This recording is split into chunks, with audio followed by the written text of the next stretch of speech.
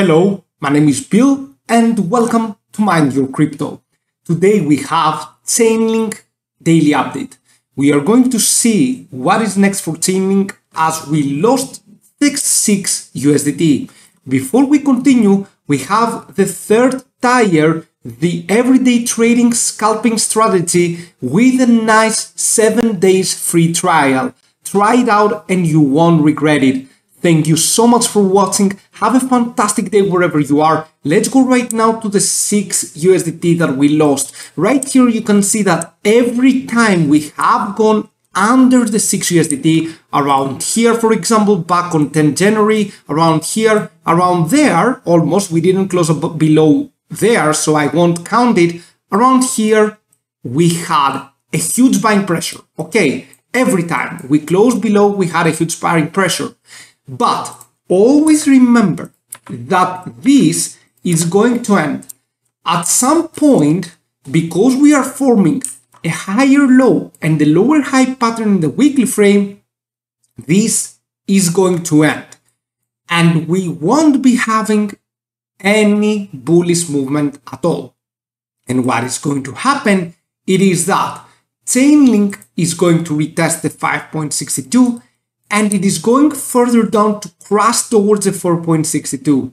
Please share the video, like the video, comment. We need to boost the algorithm because people might have bought around here or they want to sell Chainlink. They might be thinking that Chainlink is going to explode, but the opposite is going to happen. Trust me on that. I really love Chainlink as a project, but I'm seeing the technical analysis and I have to tell the truth to my audience. Okay, so I repeat that Chainlink is going to crash down to the 4.61 and even further down. And this is why I want you to share the video to as many as possible because we need to boost this video. We need to make sure that most people will see that. I do not want people to lose any more money. So trust me on that, Chainlink is going to have an absolute crash of around minus 20 to 50% and more, right?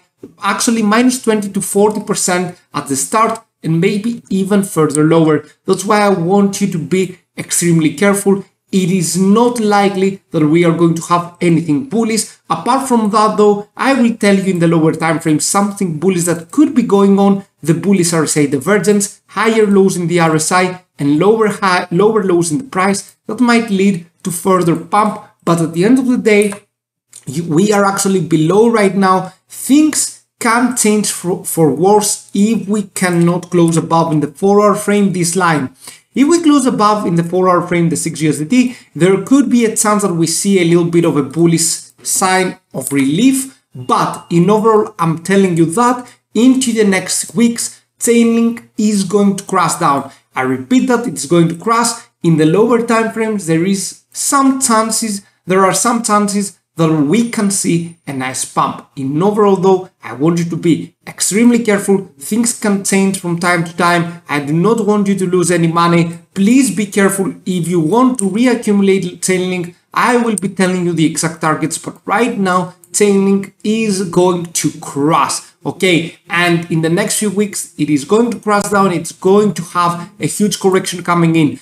Be extremely careful. Do not listen to any bulls for Chainlink. It is going to go down. I'm telling you that. I really love Chainlink as a project and I'm going to boost it whenever I think that Chainlink is going to have a buying pressure. Until then though, I'm going to tell the truth to my audience. Do not forget to join our monthly subscription. Third tier has a 7 days free trial on Patreon/MindYourCrypto. Thank you and see you soon. Bye.